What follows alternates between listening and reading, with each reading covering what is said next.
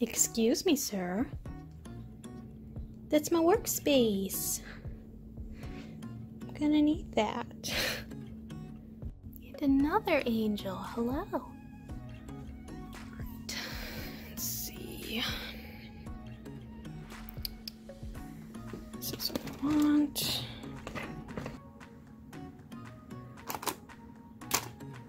Hey guys, how you doing? I don't know why I'm not feeling super formal today, and I felt like doing something that would maybe be a part redemption and part using up some supplies I have. I have a ton of beads here. I figured I might as well do something with some of them, and I saw online there was this really cool like Morse code bracelet where it would like have messages written in the bracelet, and I wanted to see if maybe I could make that work. Okay, I'm feeling pretty good about what I'm doing. Basically for this Morse code bracelet design, I am going to need 2 pieces of string. This is waxed, and I got this from Amazon for an older video. So I just kind of measured around my wrist and cut where I thought it fit and left a little bit of room for cutting and adjusting. And I also got a piece of, I want to say this is probably 22 or 24 gauge gold wire that you can barely see on the screen. I needed it to be tiny because the holes on the beads are very small, so I used my smaller wire, and that is going to go in the middle of these two to create a kind of layered bracelet. You're also going to need these crimp beads. I got a lot of these off of Amazon in a big set. I did test to make sure that everything fit in these. This is just a standard size, and they're very tiny, so I guess be careful. Oh no, there it is.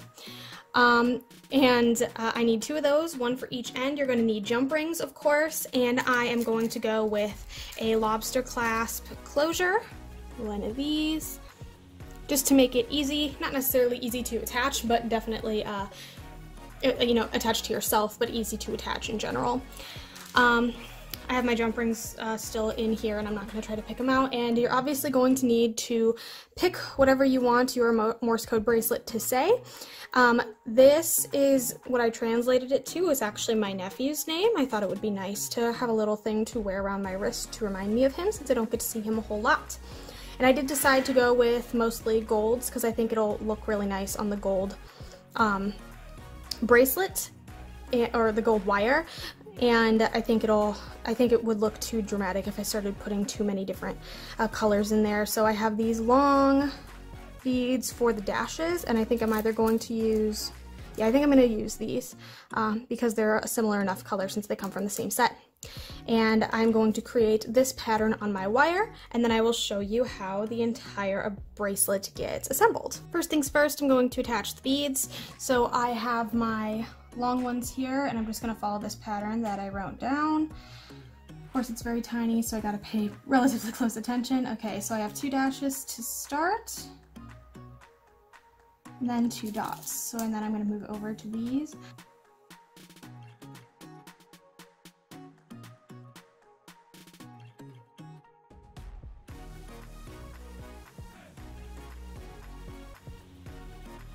Alright, and here I have all my dots and dashes on here.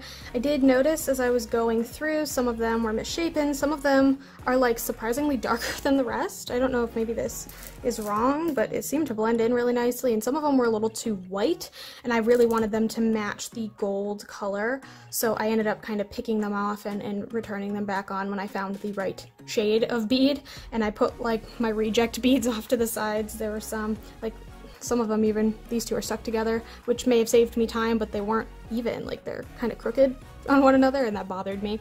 I also thought it would be fun to like add, to like maybe do something a little more and not make it so entirely subtle, and maybe attach a different like charm or something to it just to kind of add something. I might do it to one of the pink sections though. I think that would be nice if I added just this little like gemstone on there just to add a little something extra and get rid of some of the charms I have in my bead collection.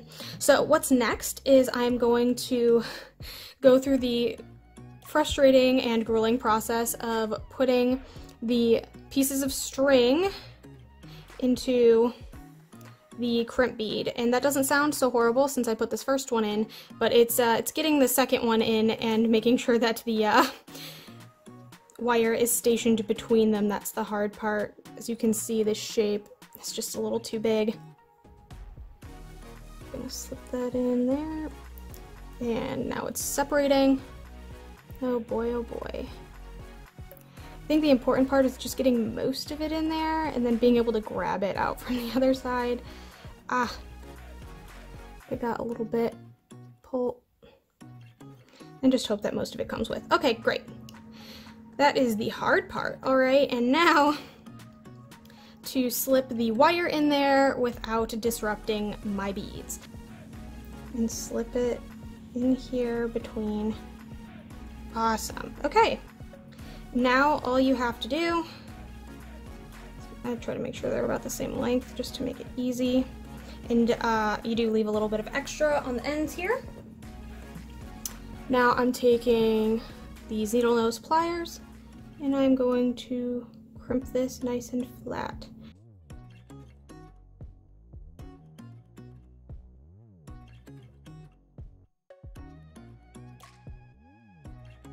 Yeah, there's that, and now I'm just gonna, I guess, do that to the other side. I actually messed up on the real bracelet, but I'm going to show you the best way to do it using my sampler here. So what you're going to want to do is actually make a knot with the two string pieces. Relatively tight, but it doesn't have to go all the way up. This is going to kind of give you a little bit of a static point for you to hold your jump ring.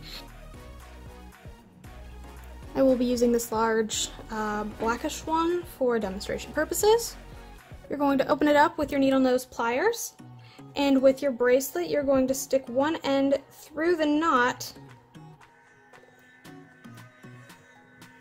That way it doesn't try to retreat down your bracelet, and you will close it back up, and that will be one side. Now for the other side, you will add your jump ring again, and this time you will grab a lobster clasp, leave it open, and you will drop your clasp in there. Just like that, and close it back up nice and tight so that nothing falls out. And once you do this on both sides, you should be able to have a fully functioning bracelet.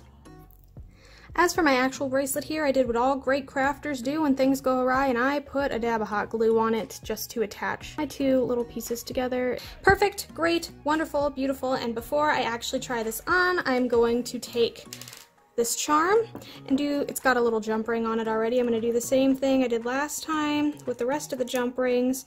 Use my needle nose pliers to open it up, and I'm just going to pop it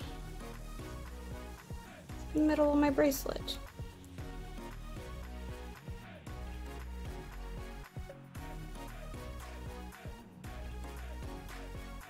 It actually wasn't as hard as I expected. Since it's got the wire on it, I was kind of able to bend it around my wrist the right way so that I could snatch it in the lobster clasp really nice and easy. My lobster clasp was kind of stuck, so I kind of had to mess with it first, but I really didn't want to waste a whole bunch of memory on my recording device trying to show you how I attached it. But it looks pretty good, maybe aside from this glue dot here, but I could always clean that up and fix it a little bit. But I think this was a really nice touch. I think it kind of makes it look a little bit more put together, and I think the fact that I have the string on it and not just this super thin wire, I think it adds a little something extra to the bracelet and makes it look a little bit more substantial, even though it's really quite thin and dainty. Yeah, I'm actually quite pleased with this, and as for someone who doesn't particularly enjoy wearing bracelets a whole lot, I think this is quite dainty and quite pretty. But it came off and came back together really nicely, actually probably easier than a lot of bracelets I've purchased before. I actually think it's kind of cute, and I might wear it around a little bit and brag to my sister that I have her son's name wrapped around my wrist at all times. As usual, bare minimum, I hope that I have inspired you or given you some cool ideas for some crafts that you can do in the future. So thank you so much for watching. If you like what you saw, feel free to like and subscribe. I put out new videos every Sunday at noon Eastern Standard Time. Almost forgot that again for a second. I keep forgetting. Thank you so much for watching, and I hope to see you here next week. If you like what you saw, feel free to like and subscribe. Bye!